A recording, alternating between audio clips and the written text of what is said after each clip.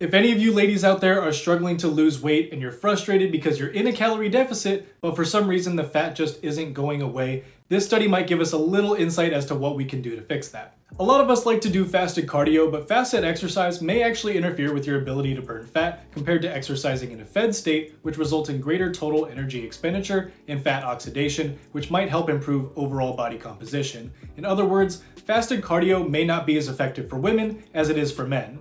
Post-workout nutrient timing is actually very important for women, so you should aim to have 1.2 grams of carbs per kilogram of lean body mass to replenish your glycogen, and somewhere between 0.32 and 0.38 grams of protein per kilogram of lean body mass after your workout to begin repairing your muscle. And that's because women actually have a greater capacity to burn fat and maintain normal glucose levels after exercising than men do, given the same relative intensity.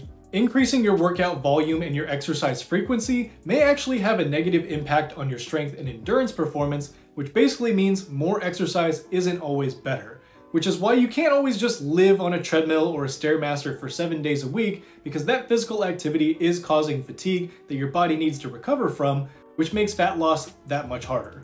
It's also recommended that you eat at least 45 calories per kilogram of lean body mass per day to ensure that you have optimal energy availability for basic physiological functions. So you want to make sure you're eating enough calories so you don't disrupt your basic essential bodily functions. You also want to avoid going below 30 calories per kilogram of lean body mass per day, because this has been shown to suppress metabolic hormones in as little as 5 days. So instead of constantly staying in a calorie deficit, you may see better results if you cycle between your maintenance calories and your dieting calories when you're trying to improve your physique and your overall body composition.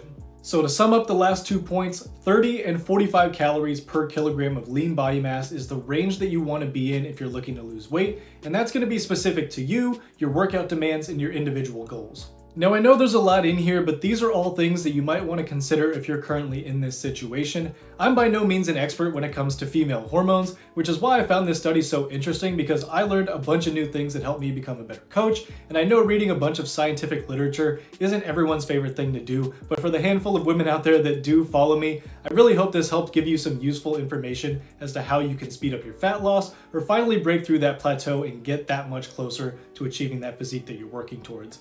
Quick shout out to Coach Eugene, because he's actually the one that put me onto this study, got me interested. So I'll drop his account as well as the study in the description. Be sure to check him out. And if you have any questions regarding any of the info in this video, drop me a comment. I'll be happy to help. Thank you so much for watching. Be sure to like and follow. I'll catch you guys in the next one. Peace.